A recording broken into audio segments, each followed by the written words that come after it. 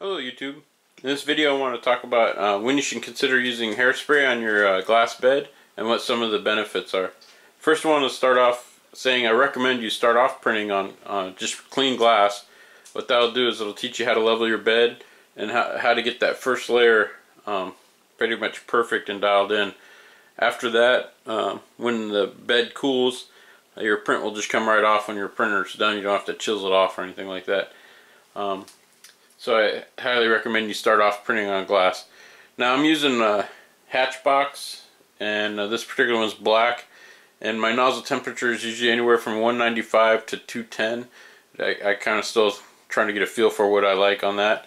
And but my bed temperature I usually leave at 60 degrees. So when you're printing on pure glass, you need to let it you should let it warm up. You do preheat PLA and let that bed warm up for about 5 minutes before you start your print. And it's because it takes a while for that glass to heat up. So if you're just printing in a small area in pretty much the center of your glass, like a small print, printing on glass clean is just fine. But you'll notice that if you go to print on a large print that's going to cover out towards the edges, you're going to have issues if you print on glass unless you have a different, a different kind of a heated bed, because the heated beds kind of heat from the center outwards. So it'll be the sensors in the middle, and your middle temperature will be what you're dialed in at, like 60.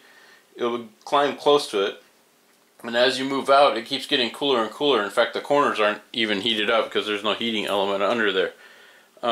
So if you have a large print, you're going to be dealing with the uneven heating, and what will happen, the reason why you heat your bed when you print on glass is so you get a nice stick to it, and then as it cools, it'll actually pop off when you're done printing, and it cools to room temperature.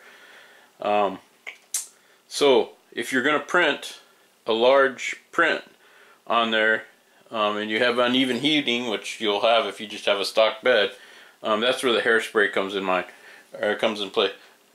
I like to use binder clips. I don't like the binder clips because you got to watch out, your head's going to hit them. But it's easy. All I do is take the clips off, and you can take the glass plate off, and it shouldn't disturb your level. And then at that point, you'd want to spray a pretty thick layer, not too thick, not too thin, just a medium good spray layer. If I use Aquanet hairspray on your glass bed, then you can just put it back on and then hit preheat, and I'll kind of cook it on.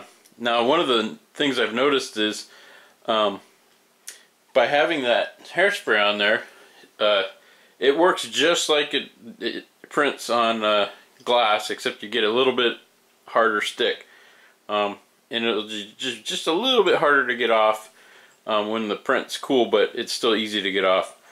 But one benefit is I use my heat gun. Let me show you here.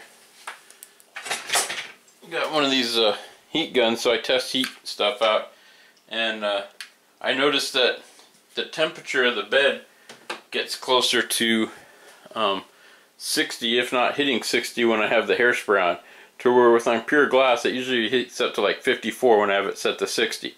So I think the heat, or the hairspray being on there, causes it to heat the glass easier. Let's see.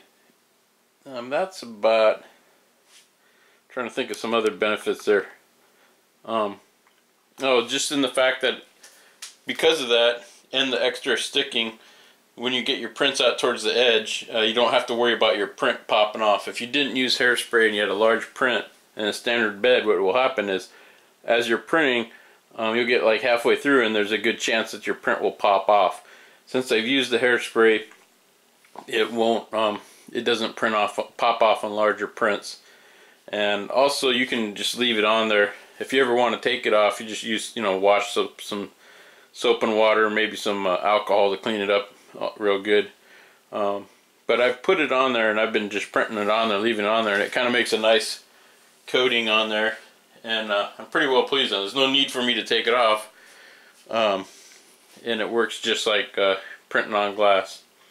So anyway, so if you're going to do a large print, that's my recommendation. You put some hairspray on there. I don't recommend you spray it while it's on the printer, although I have done that, but you shouldn't do that because you get spray on your parts and stuff, and it's not good. So take the glass off and don't follow my, don't do it the way I've done it. Take the glass off and spray the hairspray away from the printer, and then when it's a little bit dry you can bring it back to the printer. That being said, I have sprayed it while it's on there. Usually I'll take like a piece of cardboard or something, kind of shield it a little bit and spray it on there if I'm lazy. But you shouldn't do that. Anyways, I hope this video helps you out and gives you some ideas as when hairspray is a handy alternative to just printing on glass, and when you could use it and what the benefits are of it. If you like this video, give me a thumbs up, and if you subscribe you'll see more videos as they come out. Thank you for watching.